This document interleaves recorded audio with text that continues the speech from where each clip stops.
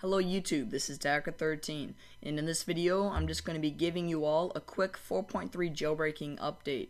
So if you are following I Hate Snow on Twitter, the creator of Sn0wBreeze, then you would have noticed his latest tweets. The first one that says, for people that want to play around with 4.3 or preserve their baseband, and he gives you a link, and that link is the download to Sn0wBreeze 2.3 beta 1.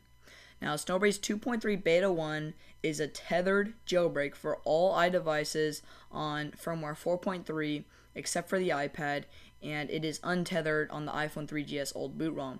So once again, this is not a jailbreak for the iPad 2. It's tethered for all devices on 4.3 except for the iPhone 3GS Old Bootrom. So if you have an iPhone 3GS Old Bootrom, you can use this jailbreak to jailbreak your device on firmware 4.3, and you can have a perfectly good untethered jailbreak.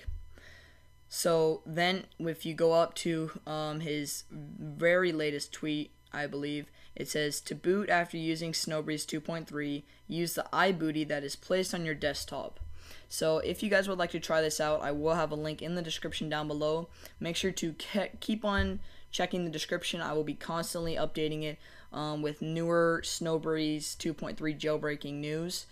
And if you aren't subscribed to me already and you're waiting for the 4.3 jailbreak, please make sure to click that subscribe button, because right when the 4.3 jailbreak comes out, I will be making a tutorial.